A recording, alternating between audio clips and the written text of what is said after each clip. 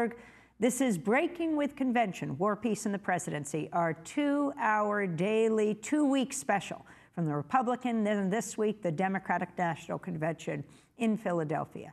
To talk more about the historic nomination of Hillary Clinton and how the Black Lives Matter movement is reflected in the Democratic platform, we're joined now by two guests. Keeanga-Yamahtta Taylor is the author of From Black Lives Matter to Black Liberation. She's an assistant professor of African American Studies at Princeton University. And Janaye Ingram is with us, former executive director of the National Action Network and a member of the 2020 Leaders of America. We welcome you both to Democracy Now!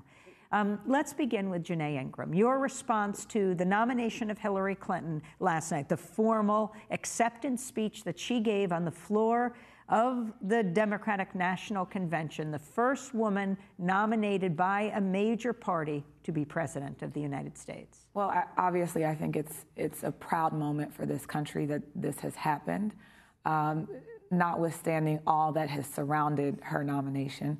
I still believe that her nomination, the first female, is a moment that we need to pay attention to, and we need to acknowledge as a history-making moment. I was happy about her speech last night. I think she could have done a little bit more with giving us a personal story. I think leading up to her speech, you had a lot of the speakers and the video. You had her daughter talking about her as a person. The speeches in the nights prior, you had people sort of humanizing her and bringing that human touch.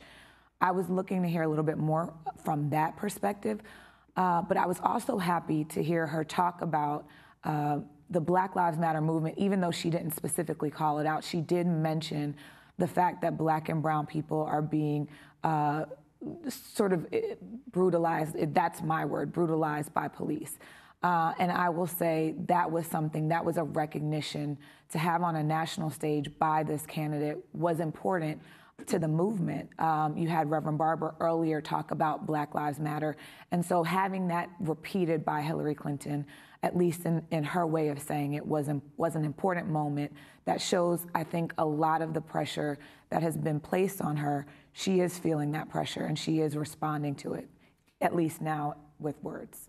Keeanga-Yamahtta Taylor. So I guess I was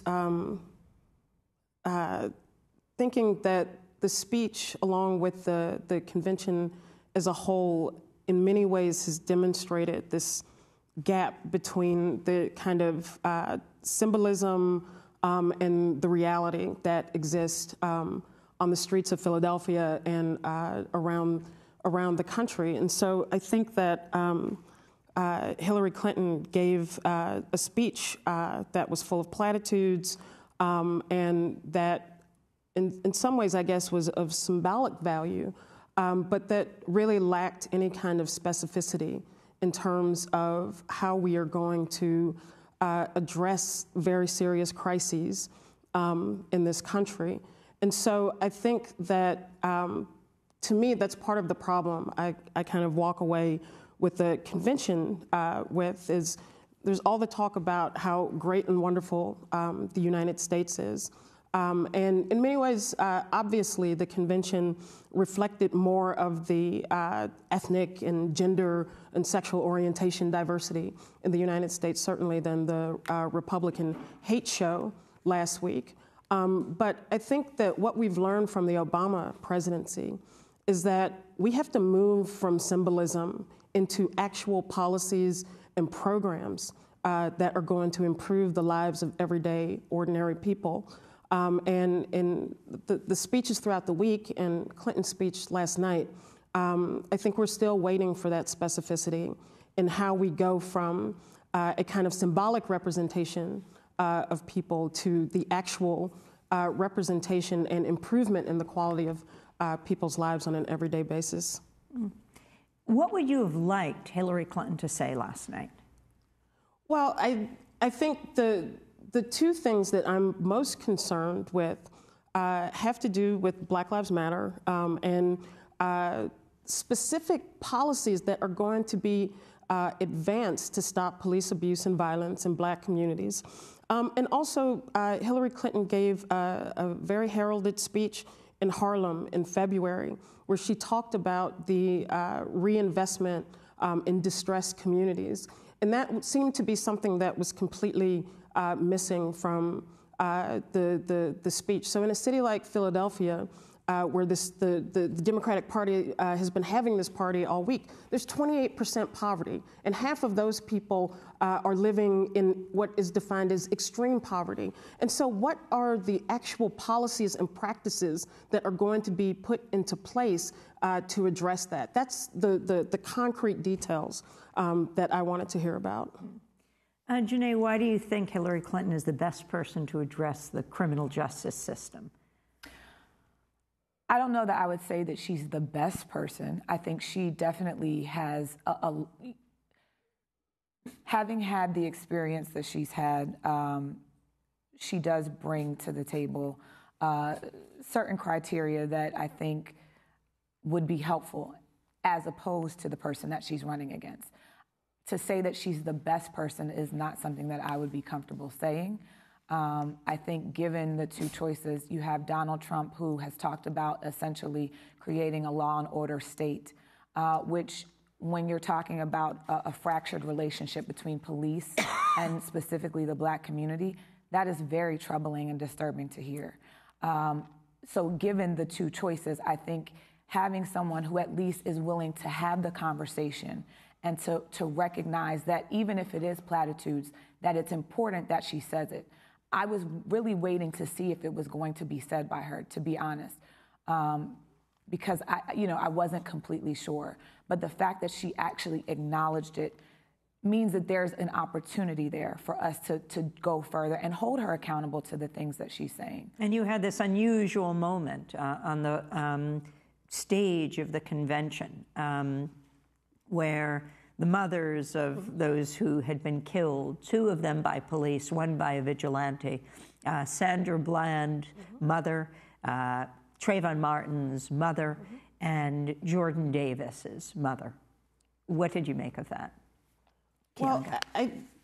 Well, one thing that I want to say, though, is that Donald Trump may, in fact, talk about law and order and building a law and order, building further on a law and order society.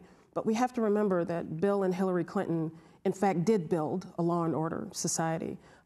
With the passage of the crime bill in 1994, passage of the Effective Death Penalty Act in 1996. And so in many ways, we are recovering from the policies that were championed and doggedly pursued by the original Clinton administration in the 1990s. So I think it's important to say that.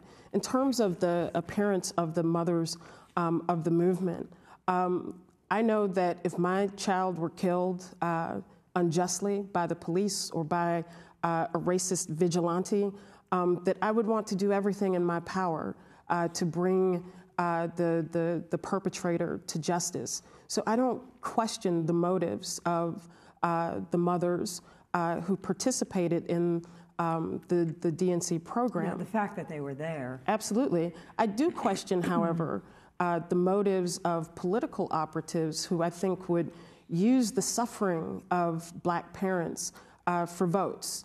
And so there's nothing that I have seen yet in Clinton's policy platform that, to me, takes seriously addressing the issues of police violence. There's been talk about money on police training, that sort of thing. But what about police accountability?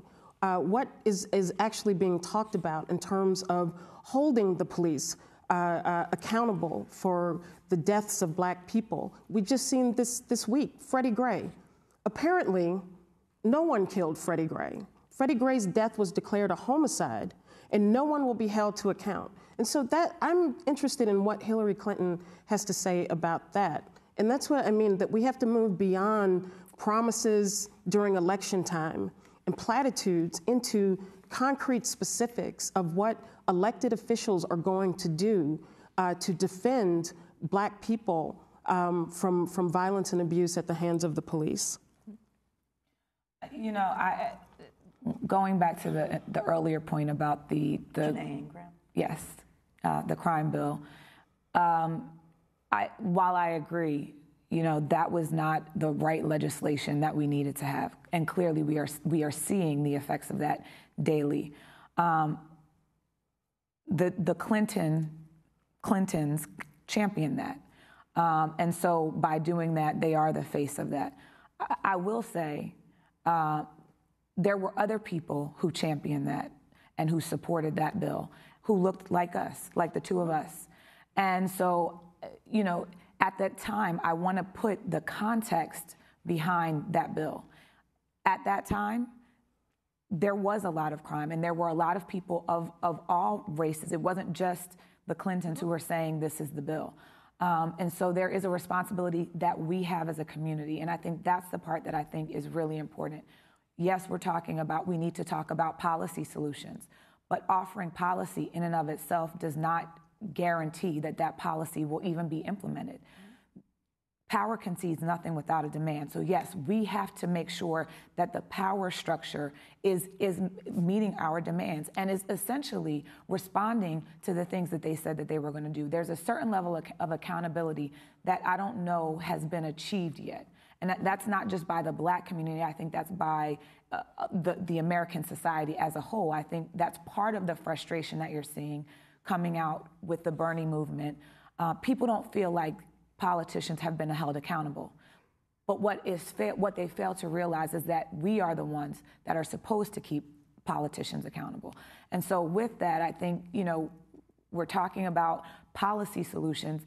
I think Hillary Clinton needs to have someone in her ear talking about what types of solutions need to be had. I don't know that, given the 94 crime bill, that I would fully say, have at it, you create the policies and we'll be behind it. It needs to be a conversation. Keeanga? Yeah, I would just say that first talking about the 1990s, I think it's one thing if you're in a Black community that is absolutely having issues with crime and poverty because of decades-long disinvestment in jobs and infrastructure in Black communities. And you were left with no other viable alternative. So the alternative wasn't either support the crime bill or support this host of public policies that are aimed at rebuilding the public infrastructure, rebuilding public programs that are intended to mitigate the worst aspects of poverty. People weren't given that option. In fact, Bill Clinton and Hillary Clinton helped to usher in a period where they declared the era of big government, i.e. government programs, is over. And so the only alternative that people were given was more police and more prisons. And that's the very important context, because the thing I think that we missed that was most pernicious about Clinton policies in the 1990s, the crime bill, the Effective Death Penalty Act, welfare reform, was not just that people ended up in prison, was not just that poor people lost access to important government benefits, but most importantly is the damage that was done to the idea